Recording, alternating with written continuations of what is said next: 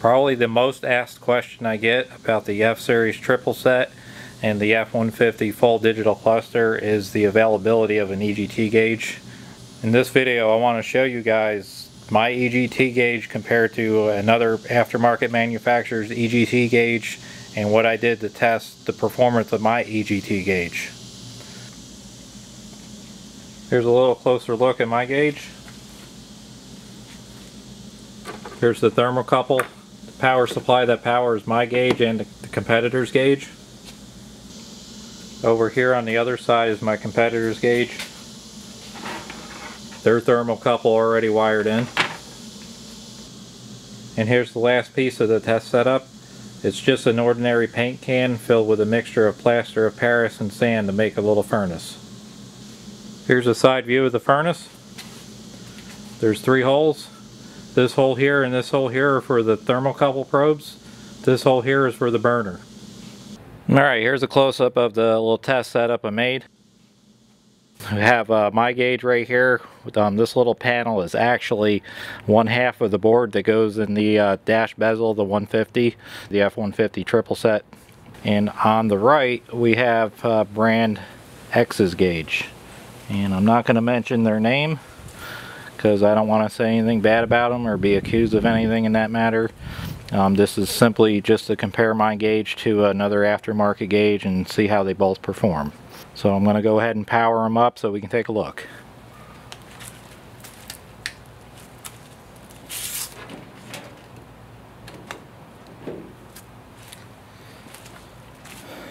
Alright, gauge is powered up.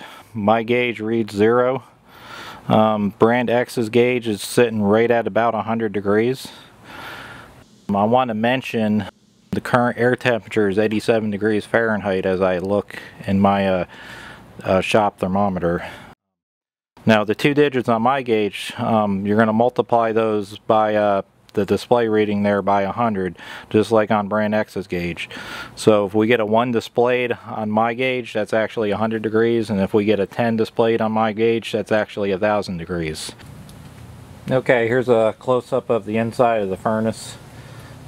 If you look carefully, you can see the 2 thermocouples, and you can just make out the burner tip from the torch all the way there in the back. Alright, so now we're going to go ahead and get the little mini furnace fired up and see what happens.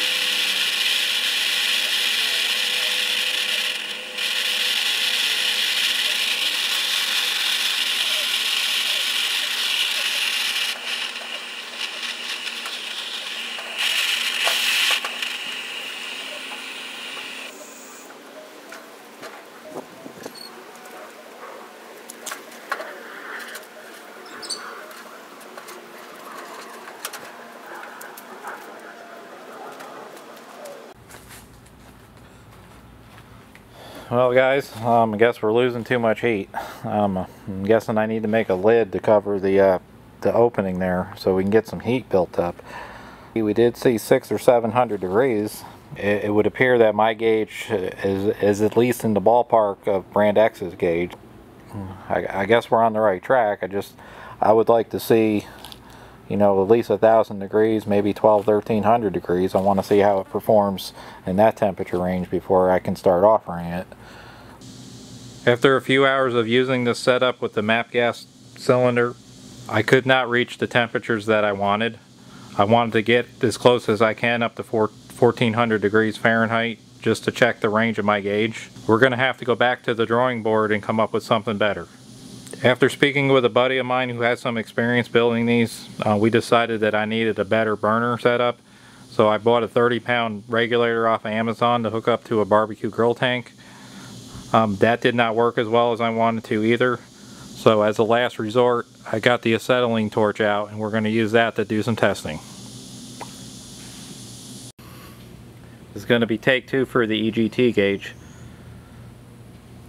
We got our homemade furnace set up. Instead of using the little propane torch, I stepped up the game to an acetylene torch. There's a side view of the setup. This is the sensor for my gauge. This is the sensor for brand X's gauge. The acetylene torch. So let's see what happens this time.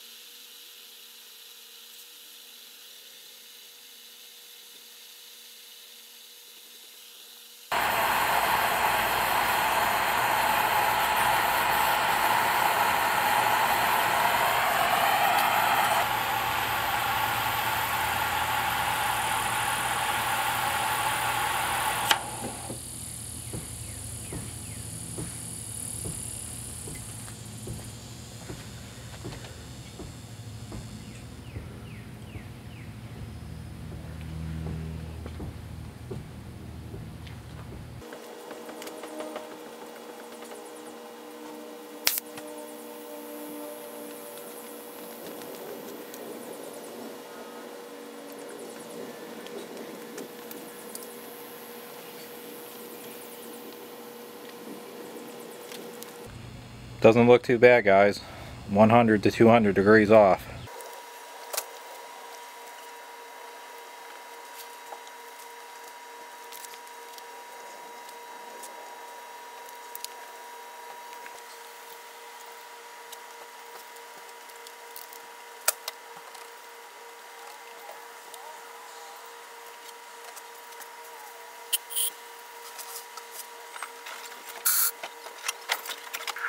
Looks like they're tracking a lot closer on the cool down, probably because the temperature is more uniform inside that furnace.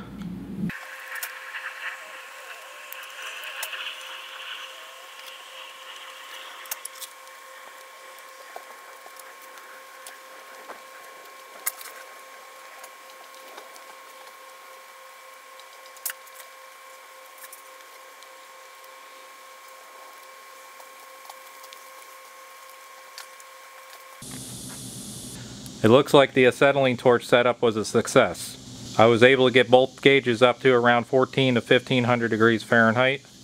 A couple things to note from the video. It's a little bit hard to see the digital display out in the daylight. That is mainly because the way the camera sees the LED light. Simply putting a blue filter over it would have helped. It would have added some contrast and allowed the camera to pick up the digits a lot better. The other thing I noticed after reviewing the footage, while the setup was heating, the two gauges were way off. That most likely was due to an uneven heat distribution inside the furnace. After the torch was turned off, as the whole setup cooled down, both gauges were within 100 degrees of each other. In conclusion, it looks like my setup works. There's a couple design changes I need to do. I would like to get a slightly different temperature probe with a longer wire perhaps, and a little smaller diameter to go inside my little connector. Otherwise everything was good, and I just got to make a few changes to get this thing ready for you guys. Thanks for watching, and I appreciate your support as always.